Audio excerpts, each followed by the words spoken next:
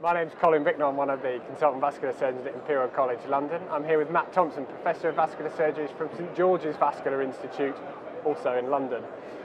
We're discussing the EVAS FORWARD Registry, which assesses the Nellix aneurysm sealing device. So Matt, you're discussing the registry at this conference in 2015. Can you tell us about the features of the registry and some of the first results? Okay, thanks Col. So I presented this yesterday in the Endologics Symposium in the main auditorium. So the global registry is a 300 patient registry enrolled since September 2014 at 30 centres around Europe and in New Zealand, and it's really the first serious attempt to get some prospective, high quality, robust data on the performance of the Nellix endograft. Some of the features that we should probably outline are that the registry started very early after the commercialisation of the graft. It started after 200 patients had been implanted, so it's a very early experience of Nellix, and as such represents some of the learning points of the technology as well as some of the learning curves that the physicians that implanted the graft went through. In broad summation, we presented results up to about a year of follow-up with, I think, encouraging aspects to the performance of the device. So in particular, there were no late aneurysm-related deaths. The rate of reintervention was 7% at a year, broadly equivalent to industry standard. And I think given where we started from in the registry, it's a very encouraging aspect to the early evaluation of this device. So what other studies are currently supporting the notion that EVAS may be the next gold standard? Yes, so you're quite right. EVAS may represent a paradigm shift in aneurysm repair, and so before that becomes universally applicable, we're going to need some really high quality data to try and evaluate the performance of the graft. So with the EVAS Global Registry, we've got 300 patients enrolled, and there is a plan to start re-enrolling in that registry in 2016, probably up to a further 300 patients, which will give us 600 patients prospectively evaluated. In addition to that, the company are pursuing an IDE study in the United States, so that's 180 patients, all enrolled on label, which is a big difference to the global registry, which was all comers, and the sites that have enrolled in the global, in the IDE study, will have continued access to the device. And overall, that's probably going to give somewhere in the region of 900 to 1,200 patients in 4 or 5 years' time, which will represent, I think, a considerable registry evaluated prospectively with core lab evaluation, looking at the performance of the graft. So that should be on a par with industry standard, I would think. So EVAS is trying to address some of the problems we have with endoleaks. Yeah. But these endoleaks are still appearing. They are. Why are? Yes, and I think part of that is what we discussed a little while ago about the design of the registry. So firstly, the registry started in a very early clinical experience, so only 200 commercial cases before we went into a prospective evaluation.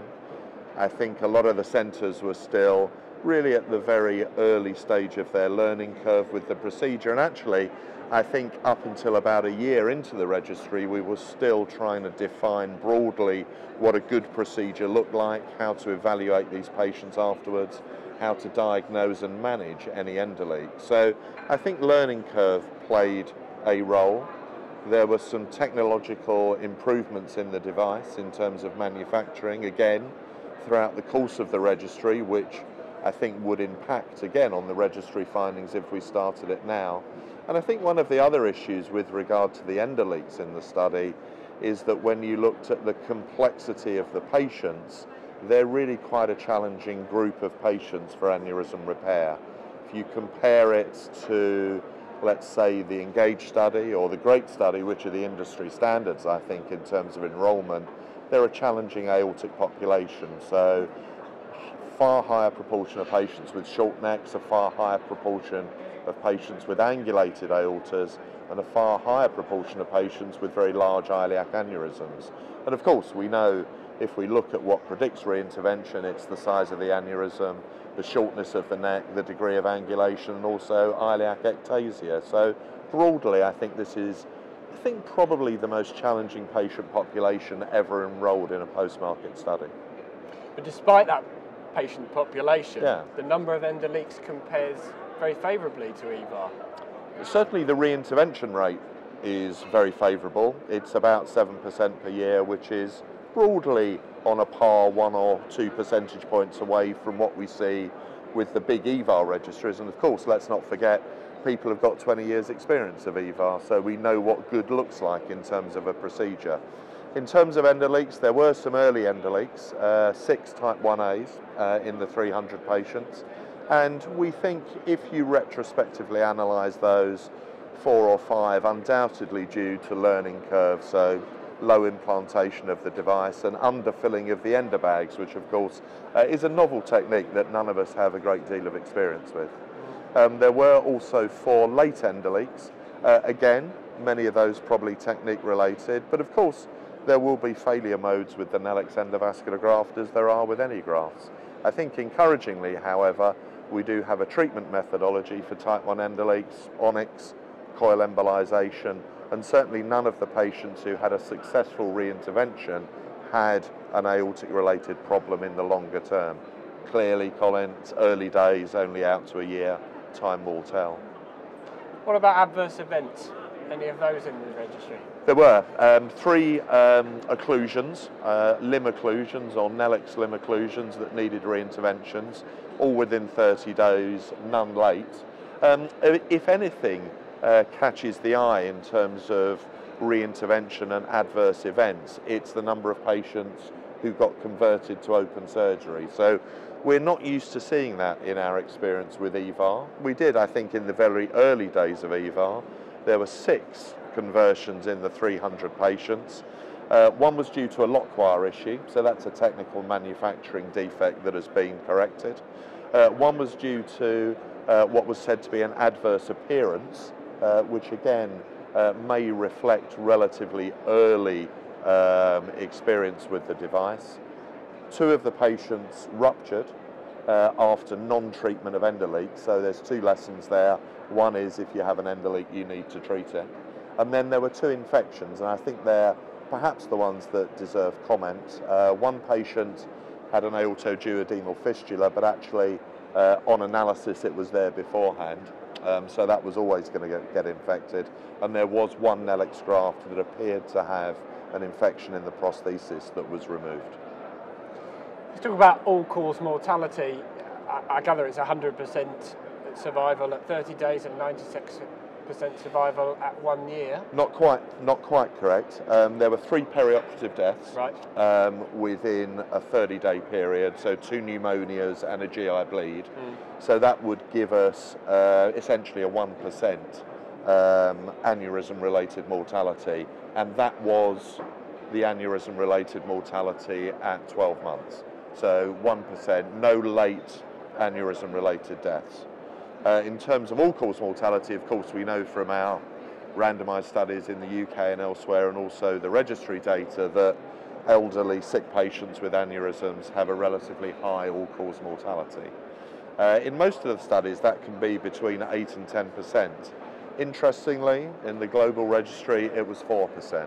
So is that a numbers thing? It may well be. Will we see some catch-up late mortality? Again, we may do. But actually, if the curve continues at the present rate, only a 4% all-cause mortality per year will be very different to most other studies, and that would really need to be investigated and understood. You presented some cases where Nellix is used in juxtarenal aneurysms. Yeah. Is this going to be a big thing for Nellix? It may be. I presented yesterday on some Chimney cases, so the use of polymer-based technology to perform chimneys. I think we're all aware of the opportunities that exist in the juxtarenal space. Open surgery, we know, has a high mortality. We know that 50% of cases may not be suitable for standard custom-made fenestrated grafts, and so people are exploring and experimenting with chimney procedures. I've never been a great fan of chimneys with conventional bifurcated grafts. I think, how can two circles seal? But the results are reasonable. We've investigated the use of a polymer-based technology using Nellix to try and surround our Chimney grafts in the juxtarenal aortic neck. We've done around 30 cases, and actually our results are pretty good at the present time.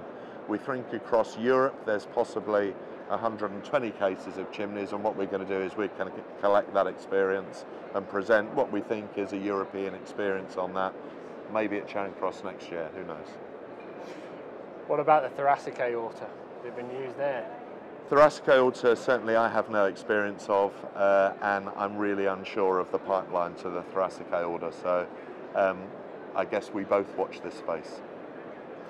So I'll finish with a couple of general questions. What's been the highlights from Charing Cross 2015 for you? Well, Charing Cross is of course always a highlight of our year, Colin, isn't it? It's been as busy as it ever is. Certainly the main auditorium is full. The two new bits that I've experienced this year actually I think have really contributed to the meeting. So the recorded aortic live cases session was lively. There was great discussion. We learnt lots of techniques. And actually I like the abstract sessions as well. That's been busy, and it's given a lot of junior guys the opportunity to present their research, which I think is hugely beneficial to their future development. Well, thank you very much, and thank you for giving up your time, Matt. Thank you very much, Colin. Thank you very much.